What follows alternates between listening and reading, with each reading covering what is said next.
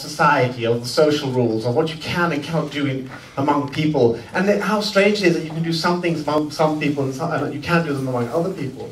Now, for example, if you take a really bad example of this, there's no actual rule that a lecturer can't undress during a lecture, but my boss doesn't like it.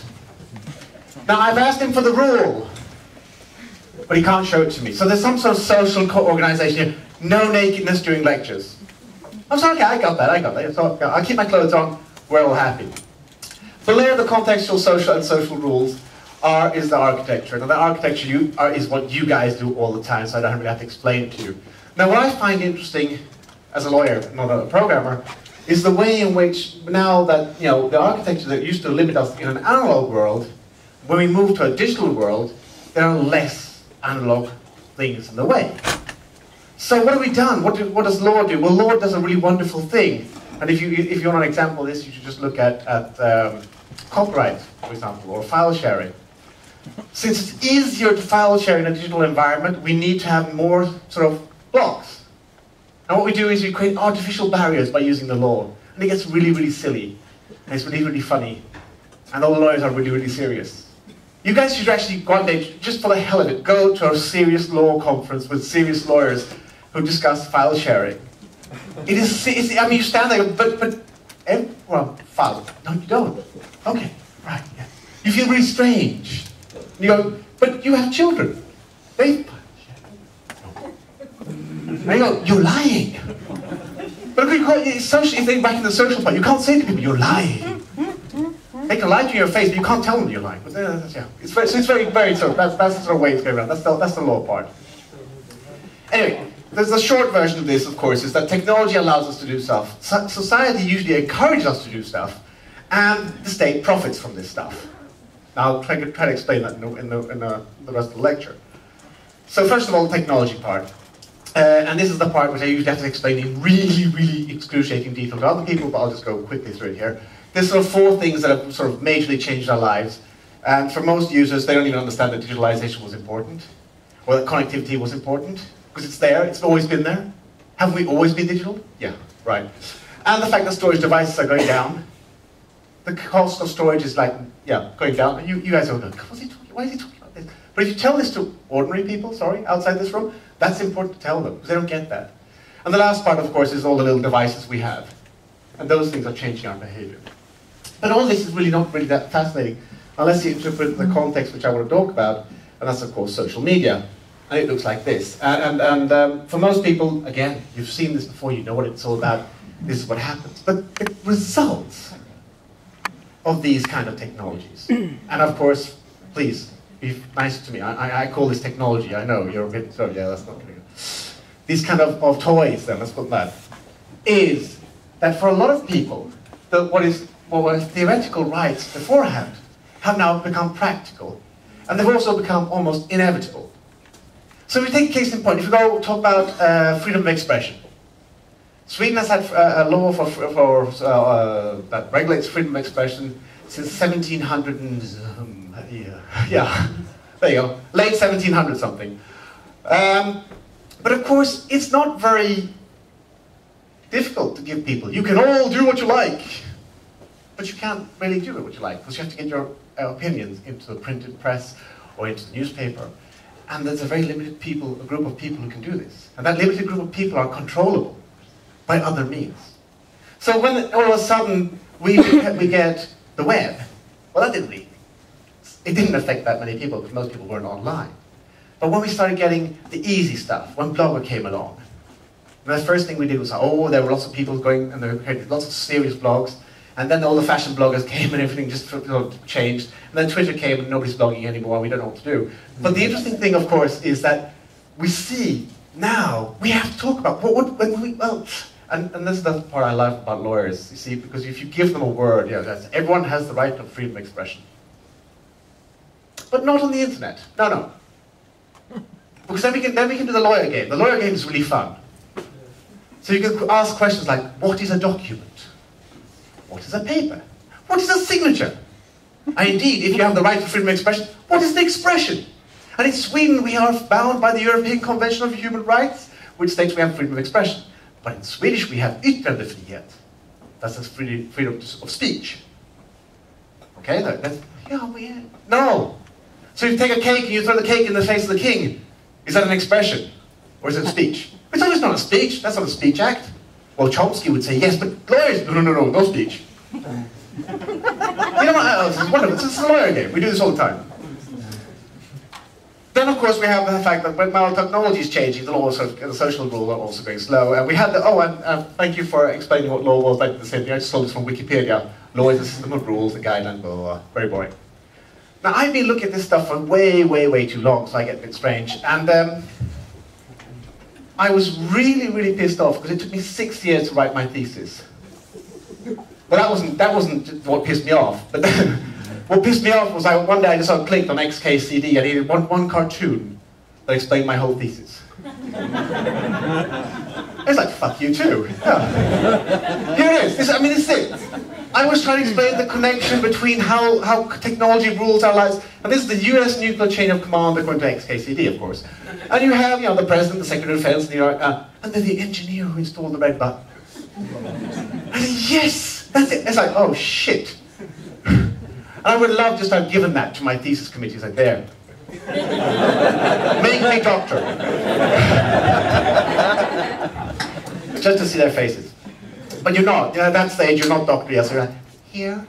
It's very difficult. And of course, this situation is very interesting. And this keeps coming back to me because I like this document a lot. Can you imagine if there was no feedback on the red button? I mean, I have one of these washing machines in my home, sorry, the dishwasher in my home, where I turn it on and I have to go, and I can't hear it. It's really annoying, so I stand there going like this, and there's no feedback. Now you imagine, this we've all seen the movies, it's a nuclear war, it's the red button, it's got the little the see-through cup, and the key, they're all the see-through cup, they're all the same design. I wonder where you buy those. Klaus Olsson, maybe, I don't know. So you go there, and you open it up, and there's all the generals standing there like that, and he goes, woo. And imagine if he didn't go, woo. I mean, how embarrassing it would be to be starting the Third World War going, does this work?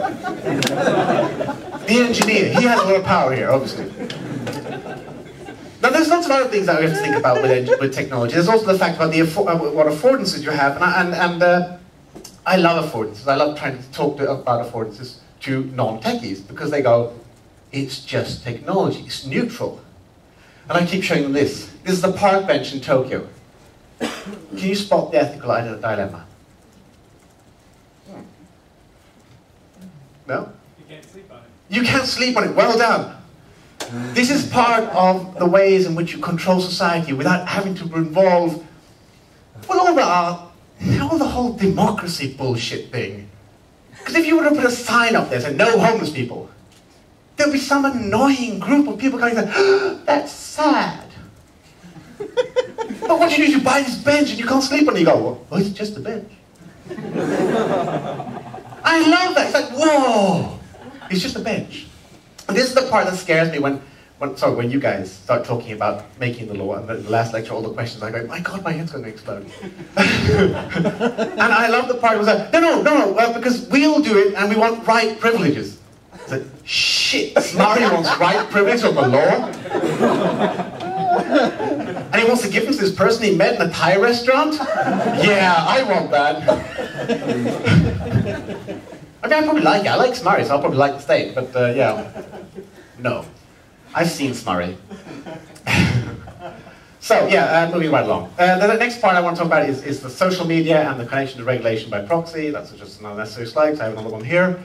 Now, regulation by proxy is about the way in which the state is really having a lot of fun right now. They keep going, oh, it's not our fault.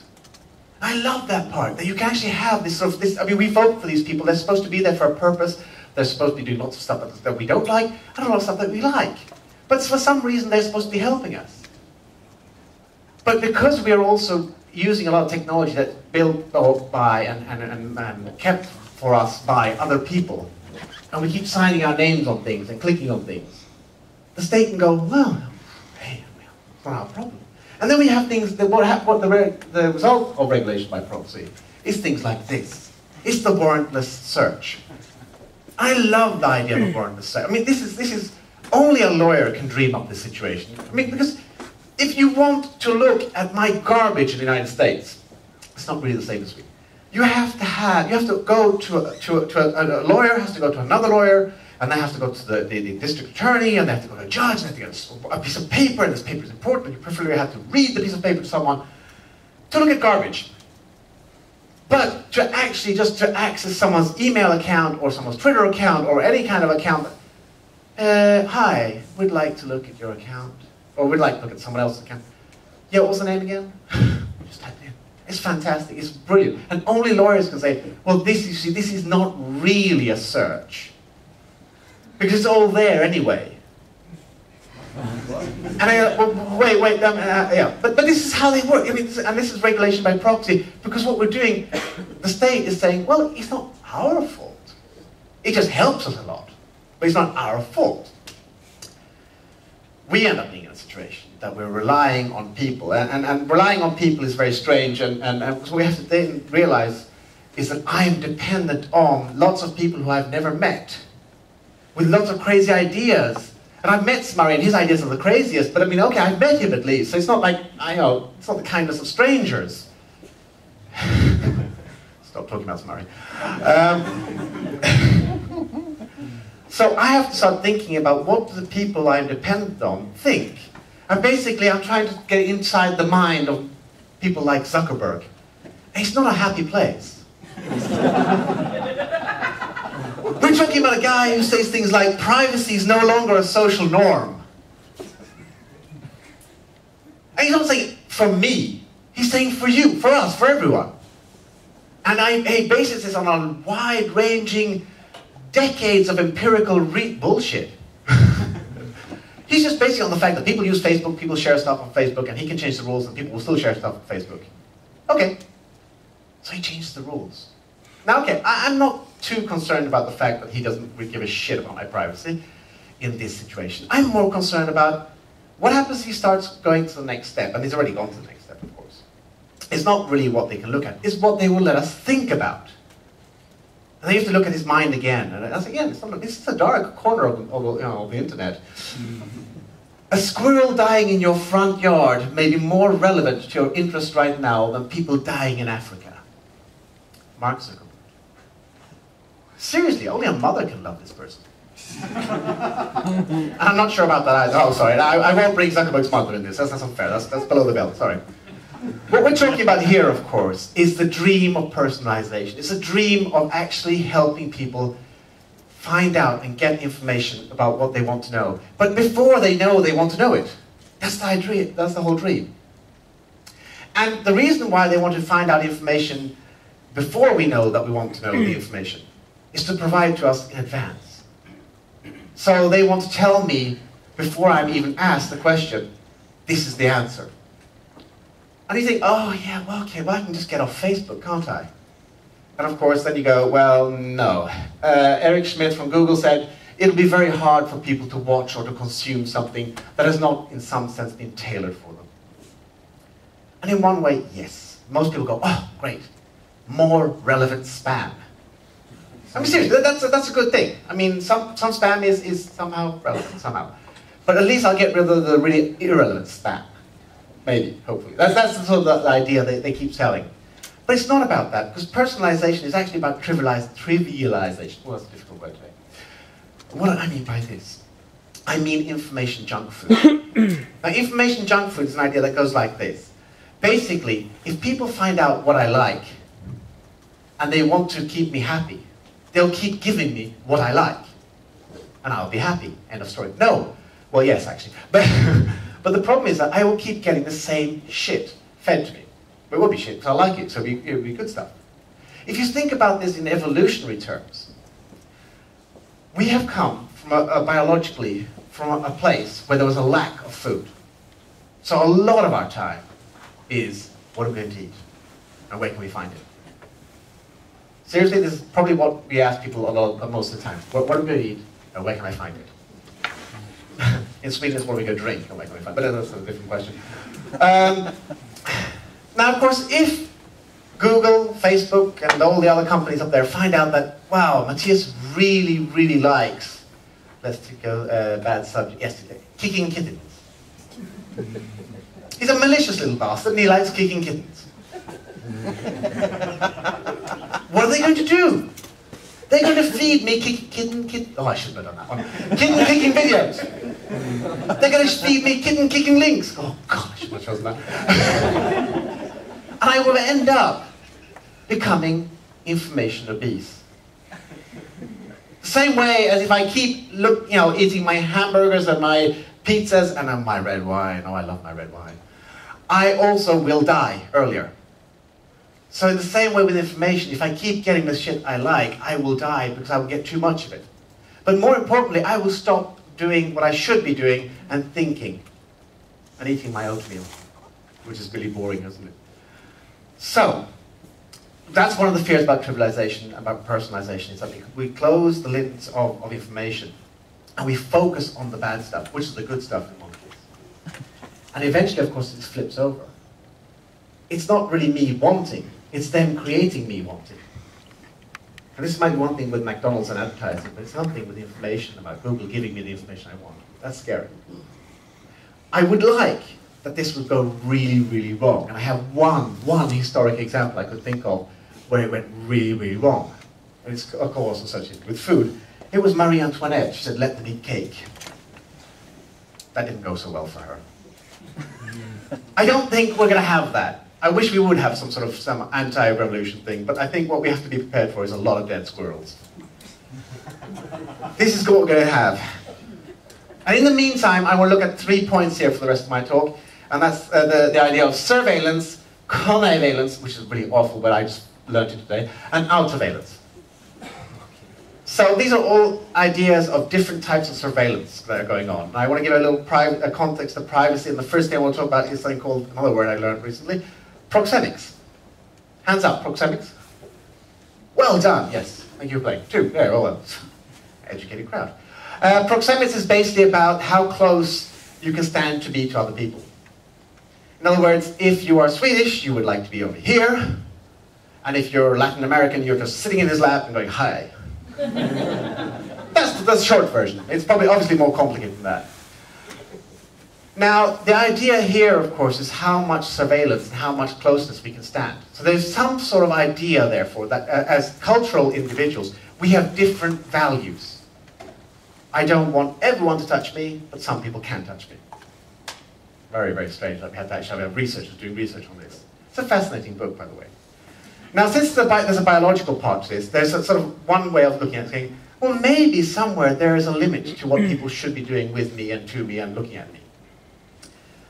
Strangely enough, we didn't think about this seriously until the 1890s, when 2 American lawyers wrote a really, really boring article, no, it's actually a very good article, called The Right to Privacy. And their idea was, oh, there should be a right to privacy. And the wonderful thing is, what they were discussing was that civilization is moving faster, there's more information, and technology is making our lives so intense. This is 1890, by the way. That we need somehow to withdraw from this. We need a space of our own. We need a private lives. And the article was like very well received, but it was also very, very, it was poo-pooed all over the place. No, sorry, goodbye, nice try. So it actually took almost 60 years until the Universal Declaration of Human Rights, where we actually had someone saying, yes, privacy is important. Cool. So we go from 1890, it was like, nah, to 1948, where it's like, yes. 50 years onwards, and we have, nah, not really. And that's okay, because that's like, you have no privacy. That's like, you should have it, but you don't have it, so just get over it. But the next step, and then we're back to Mark again, because Mark is my favorite guy right now. Having 2 identities for yourself is an example of a lack of integrity. This is not like, you don't have it, get over it. It's like, you shouldn't have it. You actually even wanting it is bad. And of course, he's saying this from the point of view as a social engineer, not as a programmer making money off this. Of course he's making money, yeah. Anyway, so first of all, surveillance. What is that? That's basically the idea that power comes from, it's a power structure where someone's looking down upon you, and it could be the state, it could be, we've talked about other players like big companies as well. Usually it's the idea of the Big Brother society, the state as the superpower helping us. And it's actually not really a superpower because they're actually not interested in helping us, more about slightly controlling the way in which we behave. It's all based on a really fascinating set of theories that stretch back to Jeremy Bentham. And Jeremy Bentham, he was this cool philosopher type of guy. He said, oh, we want the best, the största möjliga lycka, största möjliga antal. The greatest amount of good for the greatest amount of people. And in his free time, he wrote, had a correspondence. He was in Russia somewhere, and he wrote letters to his friend. He said, I have this really cool idea. I want to build a prison. But I don't think he told everyone about this. This was just with his friend. It's obviously happiness to everyone and a prison for me. Because what he wanted was to build this prison. He wanted to become the warden of this prison. He wanted that to be his day job. Which is like, but aren't you this wonderful, fluffy kind of philosopher guy, you know, happiness to everyone or good to everyone? But yes, his idea of the prison was to build a round prison where all the individual cells were facing inwards. The inmates could only see a central pillar, but they couldn't see inside the central pillar because there'd be louvers, slats like that. And there would be an incredible amount of punishment involved here. Actually, it was not, if you look at the way the society was then, the amount of punishment was much, much less. But today we go, oh my God. We're talking about the amount of punishment that only exists in American prisons. Sorry. At least in American prison movies. The idea, of course, was that, and this was developed then by Michel Foucault, was that each prisoner, if he didn't know when he was being watched, would never dare to break the rules at any time. Because potentially he could be watched at any time. What would happen is you would internalize your own surveillance. You would become your own prison guard. And this, of course, was a fantastic idea, fantastic theory. And people went, not when Bentham wrote it. Bentham wrote about it, and went, yeah, okay. But when Michel Foucault wrote about it, it was like, whoa, this is really cool. And we've been talking about Michel Foucault and the panopticon prison since then. The only slight niggling problem with this, of course, is that now that we have a total surveillance society, we have people tweeting, we have cameras, we have fingerprints, we have everything, you know, and people seem to, well, they don't give a shit. The actual idea that you are being watched doesn't seem to prevent you from doing really, really bizarre stuff. And I'm not talking with alcohol, I'm talking without alcohol, but you know, with alcohol it just gets worse. So I'm kind of confused about that, but okay, well, let's just move right along. The next step on this is the idea of surveillance, the gaze from below. And this was really cool for a while, but I looked at it for a long time, and it comes out at a dead end. Yes, we try to survey the people we're watching the watchers and that whole thing. It's like really interesting. But I just went, oh no, I can't do that, it's boring.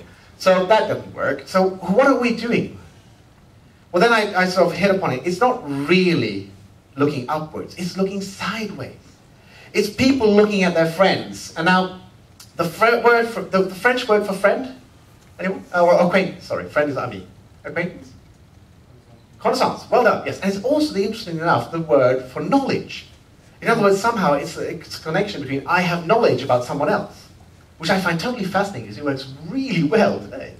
Because what's happening here is a question of social ties. It's a question of me having connections with other people. What these connections are, it gets a bit vague. Now the interesting one, and of course the word friend is really double talk, let's not go there.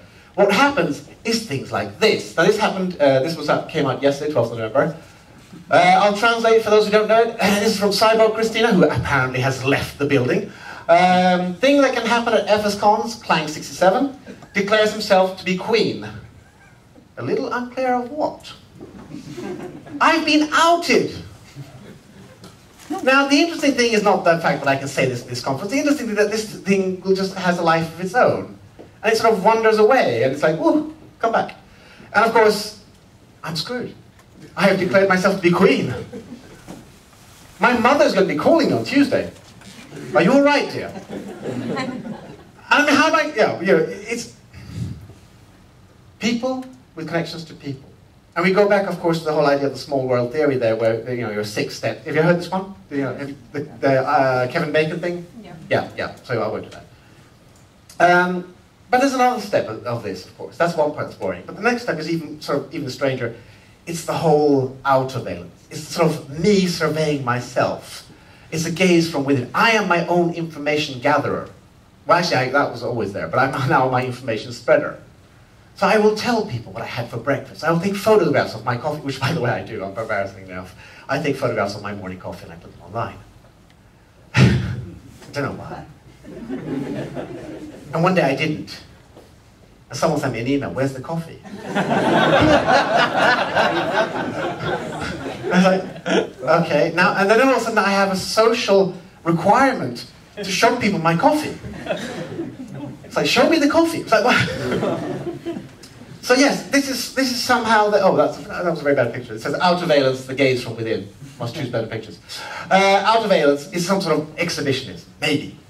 But what we do know, it's about myself. It's some sort of narcissistic idea that I am good enough to show everyone everything. And of course, if you meet people who don't like Twitter, especially if you meet older people who don't like Twitter, I had a nice conversation with a man who in Borås 3 days ago. He said, oh, Twitter is all about telling people what you had for breakfast. What's the point of that? And I tried to explain to him that, yes, it is about telling people about what you had for breakfast, and that's the whole point. I didn't win that one. Now the thing is, if you look at this from a non-technology perspective, we see that we've always sort of leaked information. As soon as I walked into the room, you can say, oh, he has got a t-shirt on, he has a Creative Commons sign on, that means something. He wears these kind of clothes, he waves his arms, and that means something. But what we used to be able to do, at least we believe we used to be able to do, or we practiced different strategies. And these strategies, I haven't found a good word for them, so I call them compartmentalization.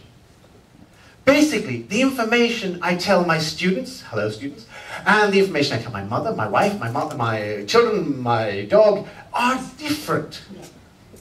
They might not be totally untrue, but they are, occasionally. So, for example, when I tell someone I like wearing women's underwear, it doesn't have to be that my students need to know I like wearing women's underwear. Because that might maybe eventually change the way they think about me. Oh, sorry, I just got thinking, would that be better or worse? Never know, this is it. And of course, my boss will then come back to the naked thing again, wouldn't he? And we don't want that. I mean, he was so embarrassed the first time, you know. So what we have, of course, is that when we have a world with algorithms trying to figure out what we like and trying to figure out who we are in different locations, taking away the barriers between the compartments, making us into one identity, we are screwed. Now, why aren't we doing something about this? Well, basically, of course, because we have analog social norms. We're still stuck in the idea that, oh, what I tell my wife will stay with my wife, what I tell my wife's sister will stay with her, what I tell my lover will stay with her, and so on. But now all of a sudden they all put it on Facebook and someone outs me as a queen, and I'm screwed. I mean, I'm supposed to be at a serious conference this weekend, and I'm a queen. What kind of conference was I at, really? So the social norms are different. The legal norms are different, because we have an idea that we have a protection from an outer gaze, but now the gaze is from me going out. And then, of course, my friends are helping me. Thank you, friends. And, of course, then we have Zuckerberg going, yes, two identities, bad. So, the result. Where are we going? Is this the end of privacy? Are we really just that screwed? Cheers. If you're going to go. Well, there have been some experiments with this, and I've been looking at some really serious philosophical experiments with hive mind things, and they aren't odd. But there are. You can find, you know, the werewolves in Twilight. You can find the Zerg and the Borg and whatever, and the agents. Please explain the agents to me. I'll never get that. Yeah, but anyway, you know what I mean. They have one sort of collective mind. Different bodies, one mind. But one thing you do learn at law school. Well, two things I'll tell you what you learn at law school. One of my professors said, you can never go into court and waive the Constitution. It's just no point. If you go into a Swedish court and say, the Swedish Constitution says, they'll just laugh you out the building. The second thing you can't do is you can't go into a court and say, well, you see, in the Matrix. That won't work either. So I was sort of, okay, well, this is basically, you know, I can't do much with this. But then, thank you, a Swedish professor of philosophy, a wise man, a great man, a thinker. He wrote the book Private Lives. And in Private Lives said the main problem in life is not that there is privacy or not privacy. It's that there's an information equality. Oh, sorry, information inequality. That's a big difference there. And the fact is that I may know things about you, but you don't know enough about me. Or what he was really worried about was that the state knows stuff about me, but I don't know enough about the state. So he was basically putting forward, let's have a Swedish hive mind. What a boring place that would be. The idea, of course, was interesting, but the thing is, once you get a professor in philosophy saying things like that, then all of a sudden the little lawyers go, oh, that's a good idea. And they can, you can't go with the matrix, but you can go, oh, well, we have a professor here. Hive mind. And you start. I mean, this is interesting. And I thought, well, I admire this guy, so I was quite worried about this. And I was, but then I realized this is basically just a reformulation of the whole, if you have done nothing wrong, you have nothing to fear. And the basic flaw with nothing to fear arguments is that they have an understanding of privacy and secrets as being harmful or dangerous. Now, not all secrets are harmful or dangerous. They can just be secrets. And for those of you who haven't read enough secrets or just don't procrastinate enough, the site Post Secret, I recommend it. New secrets every week, fantastic. And you can get things like this one here. I love my iPod because I can listen to Christmas music all year round, and no one can judge me for it. Now, that would probably embarrass my students more than the ladies' underwear. I mean, if I want to keep my cool status there, the ladies' underwear is okay, that would be bad. So this is what's happening. The idea is that all our little secrets, not the big secrets, all our little secrets are being spread. And you think, well, come on, people should be getting pissed off. And of course, where is the righteous indignation? Where are all the masses out in the street saying, we want our privacy back? And I realized, well, they're not there. They're all on Facebook. And this is, of course, because we're losing our privacy, our right to privacy, our concepts of privacy, thanks to Zuckerberg and friends, by something called the salami method. Now, to explain the salami method, I hope the video works. It just works very strangely sometimes. I want to invoke another great philosopher. See if this works. Oh, it's not going to work. Oh, shit. Does it go work like that? To see him. Now, a late drink might be wiser. Better not to let the Cabinet Office know. Sir Humphrey gets very upset. He doesn't regard the Chief Scientific Advisor as one of us. I thought he won the DSO at Arnhem. That doesn't make up for speaking with an Austrian accent. He certainly didn't go to Oxford or Cambridge. He didn't even go to the LSE. Prime Minister, you do believe in the nuclear deterrent? Oh, yes. Why? A big one? Why? Because it deters. Whom? A big one? Whom? Whom does it deter? Well, the Russians from attacking us. Why? A big one? Why? Well, because they know that if they were to launch an attack, I'd press the button. You would? Well, wouldn't I? Well, would you? In the last resort, yes. Yes, I certainly would. Well, I think I certainly would. Yes. And what is the last resort? If the Russians were to invade Western Europe. But you only have 12 hours to decide, so the last resort is also the first response. Is that what you are saying? Am I? You don't need to worry. Why should the Russians annex the whole of Europe? They can't even control Afghanistan. Now, if they try anything, it will be salami tactics. Salami tactics. Slice by slice.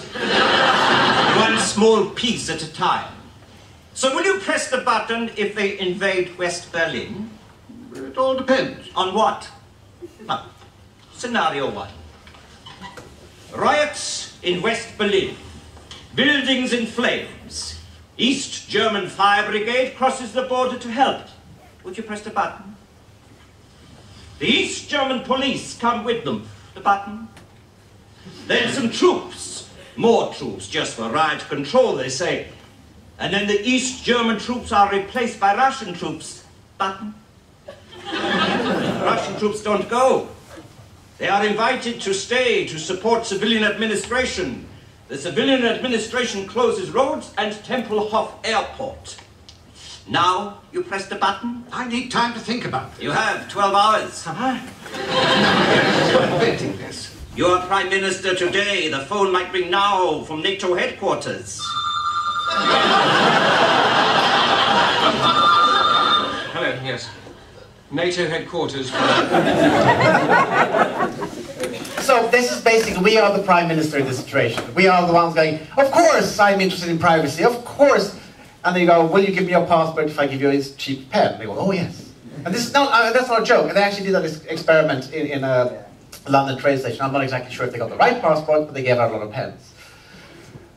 We have rules at this university, for example, that we must have really, really complex passwords. We must change them every 3 weeks, and we must not write them down anywhere. And you just go and ask people, and you go into people's offices, and on the notice board, there are lots of little passwords on post-its. Like, yeah. So we really care, but we don't care at the same time. Now the thing is, when it was us against the state, if we're going to have against the state, we had some sort of theoretical control. Now, I don't want to get too cynical, it's Sunday, it's late, but basically, you know, we at least somehow believe in the illusion of democracy, that we can vote and things will happen. And of course, we all know that if that doesn't happen, we can have a revolution. Of course we do, but just not now. It's Sunday. So the next step, of course, is that what do we do against technology companies? Well, the only thing we can remember and keep telling people is that technology is not inherently democratic. It doesn't have this sort of guiding principle towards some sort of better life. It can be used for all means, and we have to keep looking at the people behind the technology. And that's basically it. Thank you very much.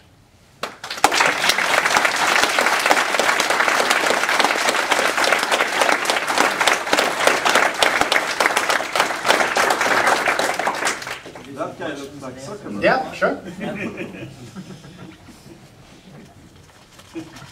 Nice picture, Steve. You actually, one thing. Yes.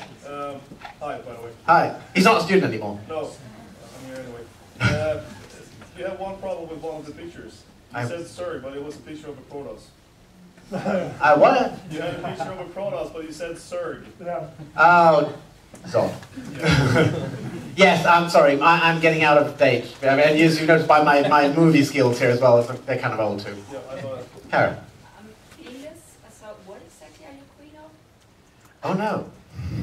You'll have to talk to Christina for that. Actually, the Christina, that's true. They move in pairs. Hive mind. Oh, yeah. Actually, for me, women do seem to have this some hive mind thing, but that's a totally different problem. That's a gender thing, and we should be talking somewhere else there about that. So yeah. Yeah. Yes, thank you. What did you say you're working on now? Procrastination. No, Like the rest of us. yeah, of course. No, I have two major projects in my life, and they're both equally boring. One is copyright licenses, like Creative Commons and things like that. And, we party hard. I mean, we can discuss, well, actually, copyright licensing. And there's the other part of what I'm doing is basically looking at social media and online identities and how we're changing the way in which we understand ourselves and understand other people. But I'm also doing other stuff with social media because, well, it pays well. No, I find it very interesting because it's changing the social norms. So those are the two areas where I'm looking at right now. Yes? I actually have a serious question as well. The Queen thing again? Regarding the idea that one more right to free expression is controlled by corporations. We saw this very nicely with WikiLeaks, right? I mean, you had their provider basically throwing them out. You had online payment companies cutting them off, and so on and so forth. And of course, these companies are not responsible to anyone except for their owners. And yeah, they can just say, you know what, well, if you write something I don't like, I'll kick you off, I'll suspend your account. How do we deal with that? Do you have any thoughts on what, like, how can they be held? The way in which it works today is that we put certain values above other values, and one of the values we put above everything else is the idea that individuals are supposed to be autonomous. Now this is a myth that we really like. So you have the right to do almost anything, but then we say, oh, you can't ride a motorbike without a motorbike helmet, or you can't drive a car without a seatbelt. That's basically saying you have to limit your rights. But when it comes to stuff we're doing online, and especially stuff that doesn't seem to interest the government, because it doesn't cost them anything, in fact it makes it cheaper for them, they don't do anything. So what we do need is we need politicians that are prepared to say ugly things like, you should have less rights. Because what we're saying then is like, you are too stupid for Facebook. You need help. But then of course that means you have to find a politician that first of all is going to say something ugly about Facebook. There's not many of those around. And the second thing, you have to find a politician that's seemingly prepared to go against the idea that everyone has the capacity and the intelligence to talk about anything. I think what we need, since that can't be done, what we really need is to have the states, the organization of the state, the schools, libraries, archives, explaining to people exactly how dangerous this is. Instead of saying, like what mostly happens with schools and libraries and universities, oh, you should be on Facebook. Everyone should be on Facebook. I've been to academic pedagogic conferences where they say, oh, Facebook's a fantastic tool for learning. Well, why not my own university? That was that. Student mail is really, really not working. Now, this is not surprising. We're a university. We're not really good at designing things like student mail. But we designed student mail at a point where everyone already had email, because it was better for us. And when the student mail stopped working, we said, it really did stop working several times. There was a little meeting, and the little meeting was, should we transfer all the students, and there's like 38,000 students here, to Microsoft or to Gmail? that was, I mean, and this was a technical decision. And they decided on Gmail because the user interface was nicer. This is and I got annoyed again. And I wrote an article, a small article, sort of an annoying point where I explained different things. That this cannot be done, this shouldn't be done, this is morally, legally, socially, everything wrong. And I got a response from the people, the IT, the head of the IT at Gothenburg University said, all the right people were in the room when the decision was made. But the interesting thing, of course, was all the right people were discussing the wrong thing. You had a lawyer in the room discussing user interface. That really helped. So I think one of the things we have to keep telling people, it's not about how pretty it is and how shiny it is, and that. It's about what it does, what it takes away. And we have to keep telling that to people, explaining that to people. Good luck. It's depressing, yes. But that was a very good point you made. It had nothing to do with the question I asked. Oh, would you like to repeat the question? I just took it somewhere else. No. I mean, I don't disagree with what you said, but my question was more about, so if, say, our infrastructure provider now mediate basically our ability to have free speech, how can we still maintain having the right to free expression if it's corporations in between me and my ability to express myself, and those corporations are not, required to give me this right? Well, where you have to have politicians who are brave enough to say that the corporations are wrong. The problem is that the corporations have more power with the politicians than we do. So basically we need to enforce our rights. And we can't do this, well, you can try, but we'll get thrown out one by one. You can have maybe some sort of massive protest. Those usually don't work. But the idea is, yes, you need someone. Yeah. Well, I was going to say, in theory anyway, that could be something that a market-based solution could provide. I mean, because if everybody is fearful of corporation X, doing what we're talking about here, it provides an opportunity, a niche for somebody else to start an organization that makes a pledge that, for whatever reason, people are willing to believe that they will honor to not do that. And so you will get a migration of users to people who care about that, in theory. In theory, yes. But the problem, of course, is network effect. And what you have is that, yes, we should all leave these and go to some other provider that will give us a better solution. But we know we won't. Or we might, but not enough people will. There's the idea of momentum. Yeah. But it starts with one person at a time, these kinds of changes and activism, so, Yes, I just wake up different days and feel different ways, so. Yes?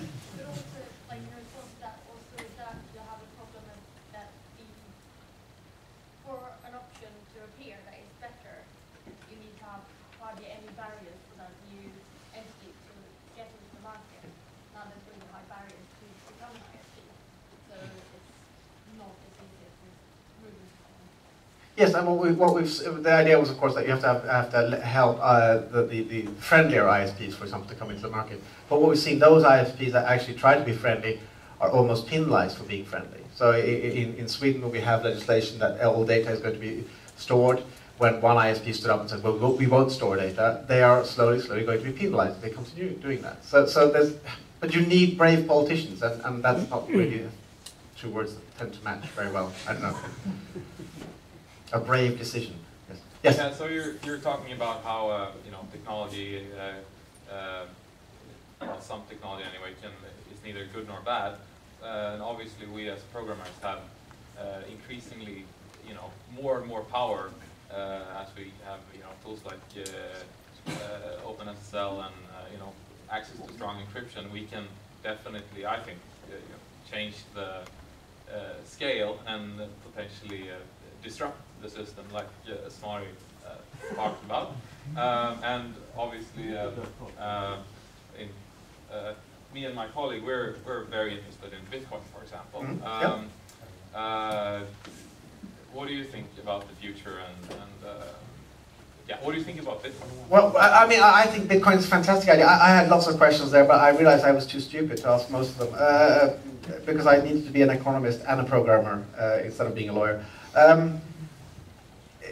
I'm cynical today. I mean, I've been here for 2 days. I need a shower and stuff. It helps, or it doesn't. I think that if Bitcoin actually does become big enough to be a legitimate player, it will be considered a threat, and it will be sort of neutralized. WikiLeaks, for other problems as well, but if WikiLeaks had been allowed to exist and grow big and grow strong, bigger and stronger, it would have been a real competitor to established media, and therefore it would have been taken out and away. Now, you had a question first, and then we'll come back to you, and I'm sorry, then you again. Yes? Today I got a short message that I should send my personal identity number to my mobile phone carrier, and it said that they need the personal identity number so I can buy tickets and yeah, you know what I'm talking about. Yeah. First, I got upset, and on the second thought, I thought, why am I so upset? I pay, like many people do in Sweden, with credit cards. So someone already has my data, where I am, what I bought, and the credit card company already has my personal identity number, like many times, yeah. Many institutes in Sweden have. So aren't we already in the mess?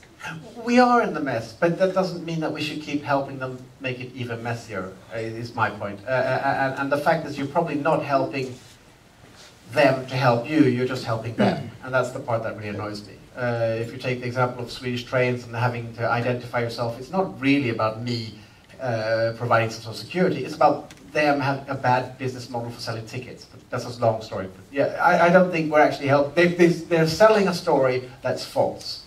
But the thing is, of course, once someone goes out and starts selling a story, you have to prove them wrong before you can change that story. Yeah. One question. Okay. Are they right?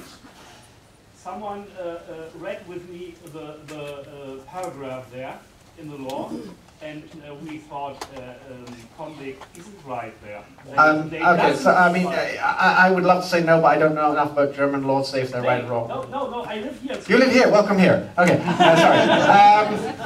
No, I would, it's a question of, are they asking it as a compulsory request? No, compulsory request, isn't that wonderful? Can you say no? What can you do? So I would have to look, and then of course, even if the law says no, we would have to challenge that, and that would have to be challenged first by the Data Inspection Authority, and then in the courts, and that's a long battle. I think there might be processes going on.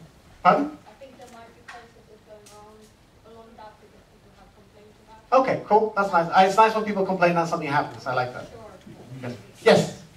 Well, I want to add to this about personal number. Well, what many people in Sweden seems to forget is that the personal number for 99% of the population, or 99.99 even, is public. Yeah.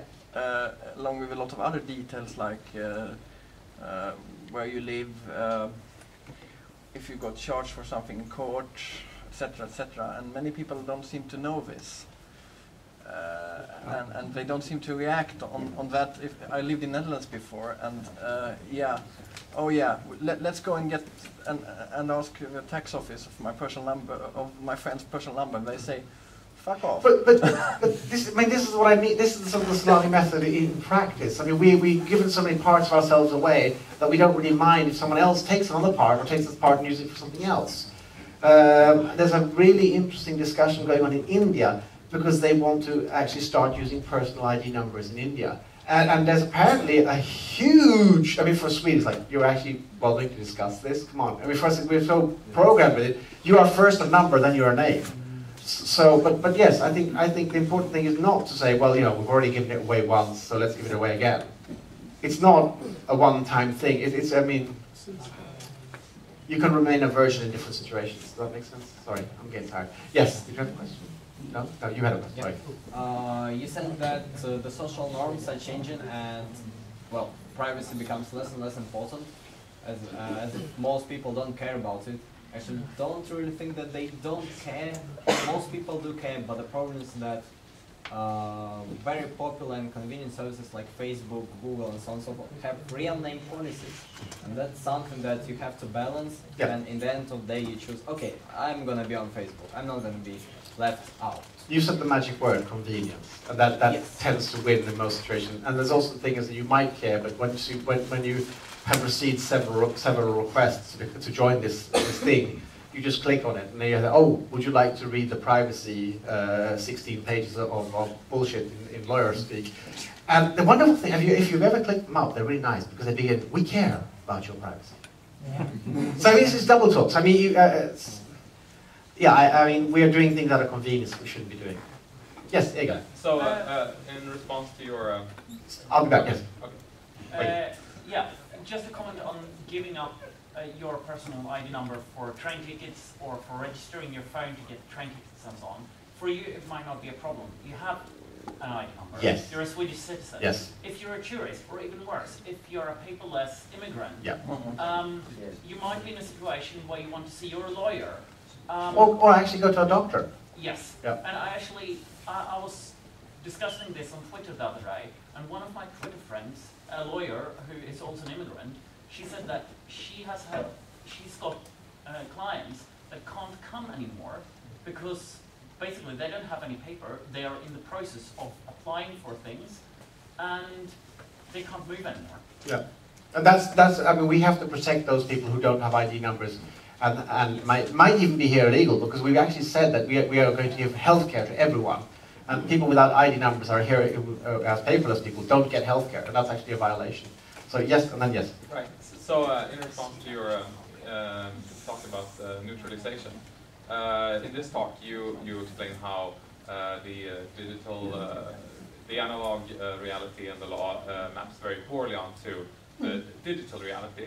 And my personal observation in technologies pertaining to cryptography and stuff like that is that, well, take BitTorrent for instance. You have people complaining about it, and in response you build the technology even more resilient. So you can actually, with the increasing availability of tools we have and different technologies, you actually tailor the technology so that it doesn't break the law. And when you're building something that can break the law, or that's going to break the law, you make it more and more decentralized and resilient. So it's actually impossible to. Last question. We got to wrap up. We have to wrap. I mean, I agree with you, but file sharing of copyrighted material is peanuts compared to what you're doing. You are actually attacking the monetary system, the fundament of the state, the right to control country. Sorry, I mean, if we got pissed off about some people copying films, what are we going to do when you start making money? You are the real heroes. Yes, we'll take you later. Thank you very much.